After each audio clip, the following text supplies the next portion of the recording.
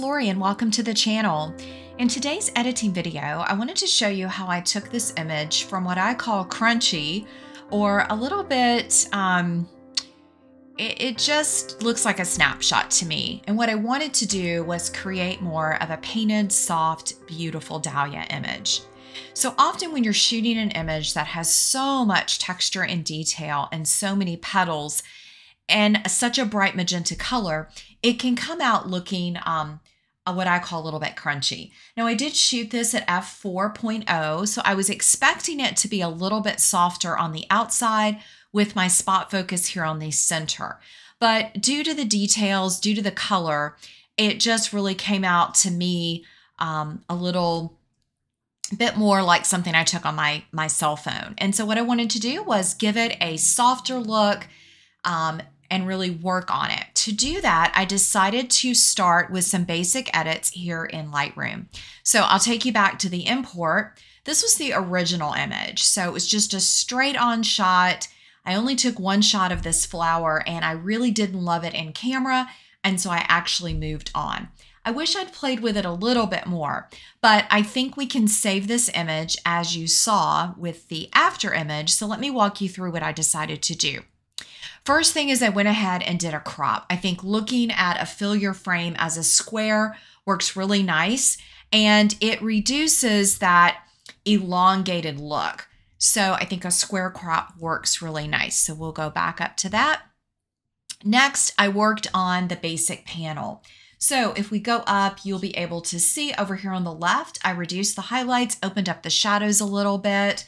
So again, before and after, just opening up those shadows in these dark areas really worked nice.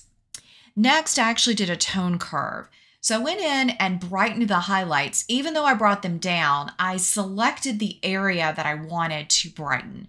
So that's really brightening the center of the flower. So I used the tone curve to help with that. And then I did some color adjustments. So the red and magenta were just a little bit too bright for my taste and the way I wanted this image to look. So I just reduced those -9 and -14. At this point, this is where I was really stuck with this image and I just felt like I needed to take it into Topaz and add some softening. Now I could have done it in Photoshop, but I think the tools in Topaz Studio 2 work really nice. So let's go over to Topaz together and I'm going to recreate this for you. So let's edit in Topaz Studio 2. If you're not familiar, Topaz is a standalone program. It does work as a plugin with Lightroom or Photoshop, and it is a creative editing program. So it is made for adding blur, adding painting techniques. It does a lot of fun things. So we're going to jump in and play with several options to transform this image. All right, so the first thing I'm going to do is add filter, and I want to immediately blur the edges of the flower. So we're going to come in with a Gaussian blur, and I'm going to increase the amount. Want to still preserve the detail, but add that softness. So we're going to go ahead and blur that just a little bit. Now, the beauty of Topaz is we have the mask available. Now I'm going to go ahead and do a spot mask. This is going to allow me to soften that blur so that it just kind of fades out naturally. You could also use the brush, but I like to use this tool. Okay, so we can see the effect here. I'm going to click the X to close that out. So now you can see before and after. We've just softened those edges, but I want to soften them even more. All right, so next, let's go down and we're going to add my favorite feature, glow. I'm going to come down and take that to about 40. I'm going to reduce the opacity just a little bit. There we go. Look at that softness. Look at before and after. Now we want to mask that as well, but this time I'm going to use the brush. So first, let's raise the radius a little bit. I'm going to brush it off the center. And then I'm just going to kind of fan it out a little bit. And then I'm going to take my brush to 50%. So what this is going to do is as I brush it out, it's only reducing or bringing out what's underneath, which is my original image, at about 50%. So I'm just fanning out that glow to make it really nice and soft. All right, the next thing I want to do is come in and under Add Filter, we did the focal blur before. I want to also go down and do a smudge technique. So we're going to go down to smudge, and I'm going to increase the strength. And you can see how that gives it some additional softness. Now I can turn it on and off here so you can see. This is without the smudge and this is with it. It's going to be very subtle, but I do like to layer these. So let's go ahead and leave that on. And what I want to do is grab, and I'm going to use the brush again, and I want to just remove it from the center. And I think again, I'm going to take it to 50% and just kind of brush it off the petals. I like smudge because it does give some definition. So it's kind of bringing a little bit of detail out in the flowers, but also keeping some of that softness. And we can take it all the way up. If we want to add a little bit of that back, I may just selectively come in and add a little bit of that feature. Now, what's great in Topaz, at any point, you can come and adjust the opacity.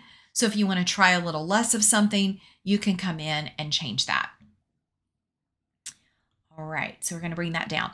Now, the next thing that I was thinking about with this image is I really don't like the green sections that are popping out. I think with a fill your frame like this, I would love to see it completely filled in. So instead of going back to Lightroom or even Photoshop, I am going to use the heal option right here in the program. And I am just going to slide over these areas. And because I am covering a little bit of the pixels of the pink, you're going to see it's going to fill in really nicely. So we're going to come in, and if there's an area you don't like, you can go back over it, or you can always undo. So sometimes I'll go back over it a couple times, and sometimes I undo. So in this case, I'm going to go back a couple steps, and I'm going to make the brush a little bit smaller, and then come back in with this. Let's get the brush. Don't want it too big and not too small, so that's a little bit tricky sometimes. Okay. I'm still not liking that one, so let's just undo. And let's get that brush maybe right at a 2.5. That's going to be better. Come in with that. There we go. I think that works, and I can even come in and just kind of smooth that one section out. You can see if you get too much, I would just go over it a couple times. Now I'm going to make my brush smaller and just go over these lines, and it should fill in really nicely. Now we are going to do this, and then we will get our finished, but then we're going to also position this so that it's under some of our other softening blurs so that it's really looks very natural. So you want it to look like you cloned the petals. All right, so I'm just going to finish this up. Let's make the brush a little bit bigger, and that's too big. We'll go over that section. Let's see what it does. I think the brush is maybe too big. That's not bad. We'll come back down to about 3. And now we can do this section. This bottom section, and then we've got the top. So Topaz does a nice job with the heal tool. It works if you're going to have your image really soft and dreamy and painterly. If you want detail, I would definitely use Photoshop and use the options in there, and probably use clone. And that corner looks pretty good. I'm just going to kind of come in. And now what we can do, I could have done this first, but I didn't decide on it till last. So that's okay. We still have that softness all around our image. So once we're done, I'm just going to make sure this corner's good. I'm going to click apply. And now what we can do is go ahead and add another blur if we want. So I'm actually going to use the blur option. We've got Gaussian, and I'm going to come around and just add that blur. Actually, let's go back, and I want to do a focal blur. So let's go to add filter, focal blur. So I wanted to show you some different options. This one we can enlarge, And we've got the blur. It's doing a circular blur. And we can put it on a different blend mode if we want. So if you want it on lighten or darken, I usually just work with normal. So that's what I'm going to work with. And we can, let's see if it's going to allow us to position that blur. And now I'm going to mask it, and we want to just invert it. And once it's inverted, I am going to grab the brush, take it all the way to white.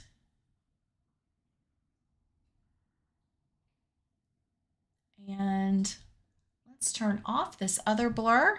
There we go. Now I can see the blur that we did. So let's go back, guys. I'm going to redo this for you because I messed up. I left that other blur on.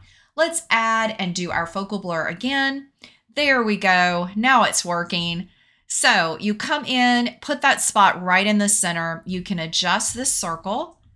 And as you come out, then you can change how much of the blur you want. So I'm just wanting to soften the edges where we did the heel. I think that looks really good. Maybe bring the opacity down. Maybe leave the opacity up, but let's make this circle a little bit bigger. I'm going to avoid those corners because that's where we did most of our heel work, and stretch that out a little bit. And I think that is going to do it. So now if I press, here is before.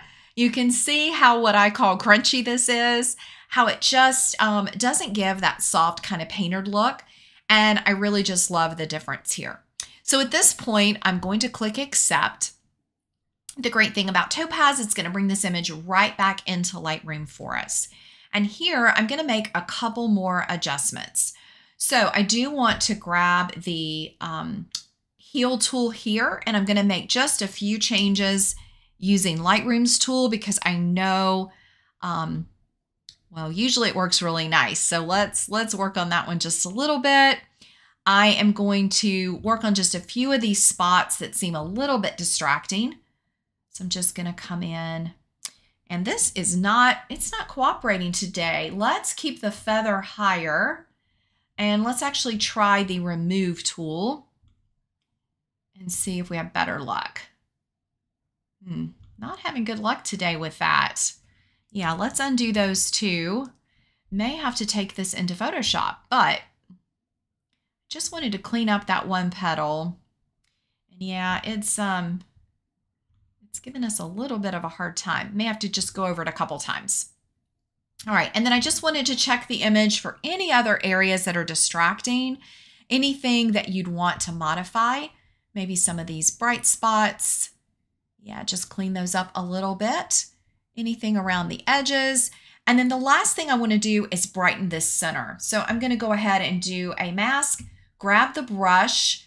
Actually, I could, instead of the brush, I could also do objects, but we'll just go ahead and do the brush. We're going to come in and brush around the center of this flower. And what I like to do is go around that kind of center part. And I want to open up the shadows again because we've done a lot of painting to this image. So I want to brighten up that center, and then I'm going to add just a little pop of exposure. You can also add a little bit of texture if you want to.